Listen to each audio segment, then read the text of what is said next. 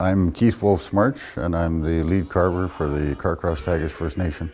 Well, the history of our carving, we're made up of two groups, two tribes, the coastal Tlingit and the inland Tagish. In order to establish the trading, we intermarried. And when the Tlingit moved in from the coast, they brought the art with them. So now that we're intermarried, we call ourselves inland Tlingit. And so now we have the art.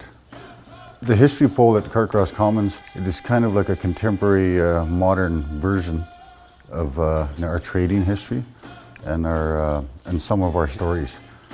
So if you look at the pole, starting at the bottom, we have a coastal man, and he represents the coastal Tlingit that came in to trade with us. And right on top of the Tlingit man, there's a Tagish woman holding a box of trade goods, and the woman and the man represent the intermarriage of our two tribes. Then we get into a story about Skookum Jim, a little bit of our history. And one of our stories is that a frog actually helped Skookum Jim in the gold fields to help the gold. This is what we believe. So if you look at the pole, the frog is coming up and the killer whale is coming back down. And the killer whale represents Skookum Jim. And one of the stories, he came back to help the frog.